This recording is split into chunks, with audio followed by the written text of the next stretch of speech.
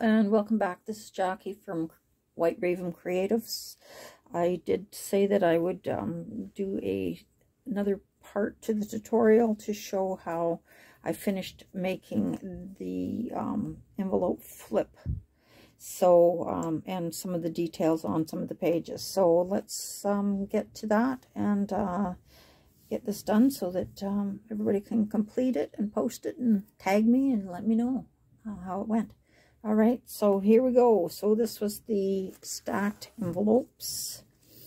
It's about 10 by 10, and it is stacked envelopes. So the first page is just a CD envelope that I have covered and put the picture inside, as well as a little frame. On the back of that is just a little tuck spot here with these little hearts that I put on, and some trim and a little applique piece. On this envelope pocket, there is a cutout here and a couple of tags inside. And on the flip side of that is just a picture applied. On this envelope, we have a piece of digital. I believe that is Dreams Etc. as well. These are all pretty much Dreams Etc. digitals, called Tea Time. Beautiful, beautiful stuff. I love her work. So there's a little pocket there, and I put a little painted red rose, a white rose painted red, a little trim and a little safety pin, old antique, and a little applique there of a rose with a crown and painted red. There's another pocket there, and inside there's an envelope. On here there's a little tab. It's not called a tab. Yeah, brain fog. Anyway, it's a little attached tag, and another little envelope attached to the papers, and a little heart, attached. And there's a little one, and I thought this was cute because it's a little girl, and this is about the Queen of Hearts. And I thought, well, that's kind of cool to remember she was a little girl once. So on this page here, on this envelope flip, I have another little heart. I've got a little banner there, and another little note banner up the top. There's a little card that I made with the Mad Hatter cat, Cheshire cat. And I just backed that with the same papers that I'm using throughout. And what I do also to bring a consistency through the book is I be sure to add similar graphics to my pages to bring them all cohesive throughout the entire book. So you'll see there's the black hearts, there's red hearts, red hearts. I added these to the digitals. Excuse me. So that's a little pocket there. And back here, there's another little hearts were all added to the original digitals. And there's some of that ribbon and some buttons and a little tuck spot here. And on this side, I did a little applique on here. In this envelope, a longer, taller. Another envelope with another antique card inside. So when I do the envelopes, I try to make sure that what you're going to see inside is also covered. So you need to add a little piece to those. This piece has some of the embroidery lace, and then the polka dotted ribbon that we used for closure. And over here, I created a little pocket, and with a flip down, and again, the same little hearts that are consistent through the pages. And that's just a little envelope there. And that flips open. Another little heart embellishment added on to act as a little pocket for these little cards. So those little antique Valentine cards are so pretty. So I also used some washi tape, which I used throughout to bind the pages, just to keep them where they're flipping and flapping, to be a little more secure. So on this page, again, one of the digitals, I added some Battenberg lace, which is the same as what I've used on the back and the middle to cover the pages. So this was a little bit left. Another little tuck spot under here. And another little envelope pocket here with some cards in it, and another envelope with some paper. And again, I added that little trim inside, so when you're opening the envelope, you see how that's been decorated. Over here is another little pocket, and I added some buttons. And there's the little black hearts, the same as these. So the little card goes in there. This is attached with a little tiny clip.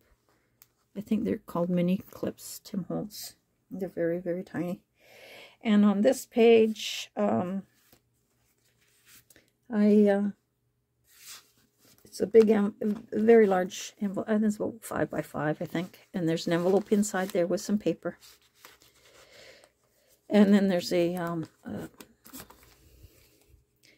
little clip, paper clip that I made, and it has some embroidery lace, same as that I've used here, and a little button and a little heart on some music paper, and that just goes onto there and holds that.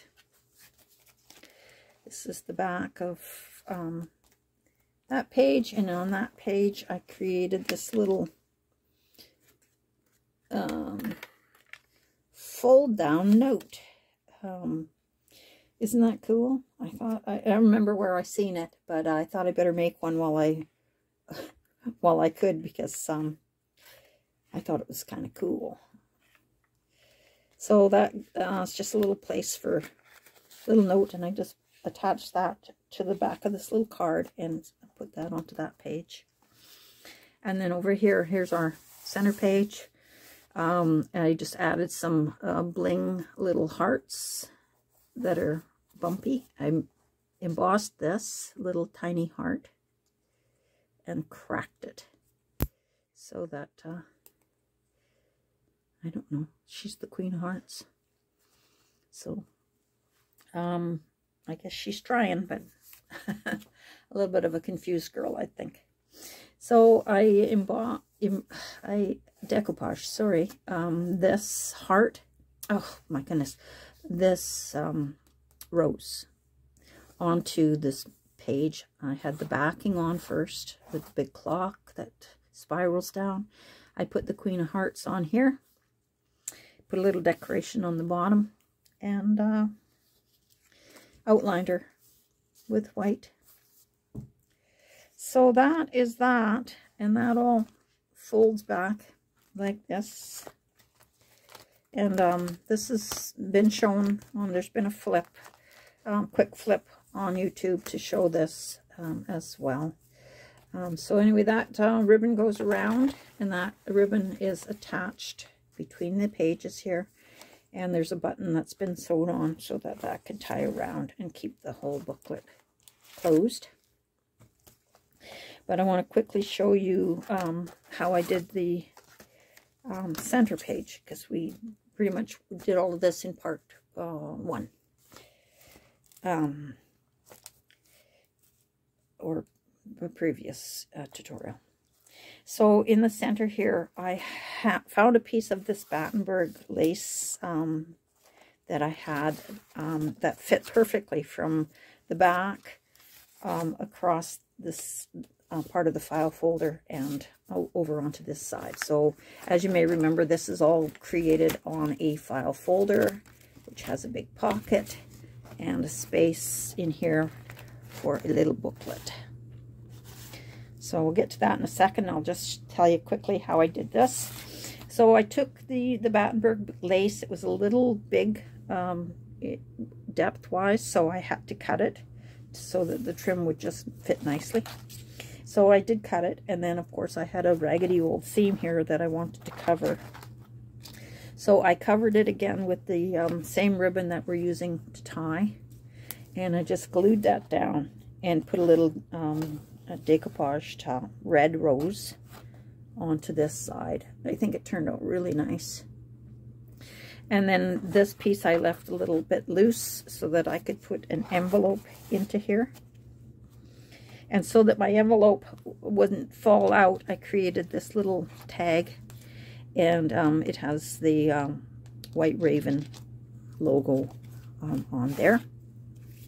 And then I created an envelope by just covering it with the black hearts, and then poked a few little things inside that were more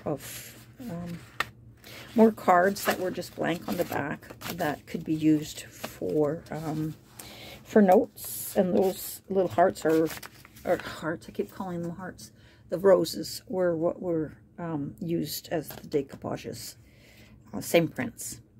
So I just added that, and then on the back of that it is painting the roses red, because that's basically the theme for the Queen of Hearts here is the Queen and the red roses for Valentine.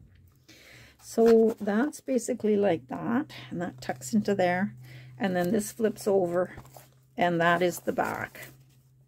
Put a little lace on there because it was a little bit ragged. And so I put this on here, glued that down, and in this space here I added this little bit of a digital because I liked it, and it sort of just kept the ribbon down.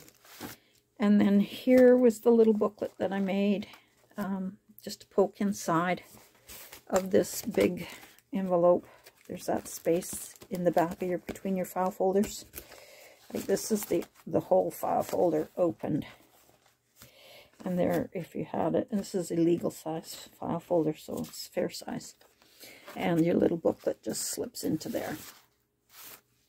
So that closes onto there like that. And the little booklet is made just with some of the leftover digitals that I had. And I tried to just go through and add again some of the decoupage red roses, and use some of the digitals that I had left over and create some layers. This is another digital from Dreams, Etc. I can't remember which one it was though. Oh, wings. Something wings. And then again, so many layers. Created the layers when I made the book, and decoupaged, and left some space for writing. And there it is. There's the flip through, and then basically, I mean, it's just a little booklet. I added some tuck spots, and left some room for journaling. I edged some of the pages with the distress ink, probably in walnut or photo, I'm not sure, but a dark. But I didn't do all of the pages. I didn't want to make it too grungy. But so I just again brought through into the booklet some of the pages and patterns that were repeated from the original design work of the layered or stacked envelopes. So there it is. I hope those of you that are following me, and those of you that are following me find the tutorials clear enough to follow and create something wonderful yourself. And I would love to see what you all make. So I don't know if you can tag in Facebook or not. I'm pretty new at all of this tech business, but if you can tag me, or just post it, and probably to the junk groups, the junk journal groups, and we can all see it. All right, so thanks again to everyone who's joined, and all of you that are creating. It's wonderful. It's a wonderful pastime, and